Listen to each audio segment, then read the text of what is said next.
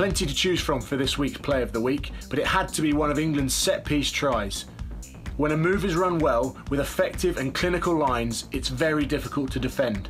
As Ford receives the ball, he's under huge pressure from Finn Russell.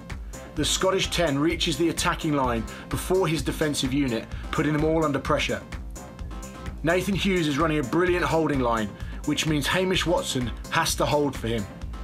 Owen Farrell receives a great pass from Ford, which puts Hugh Jones in the Scottish outside centre channel into real trouble. He has to make a decision, and quickly, Joseph or Watson. He rocks on his heels, which puts him out of the game defensively, allowing Joseph to accelerate into the space. The line to draw the last line of defence is very clever.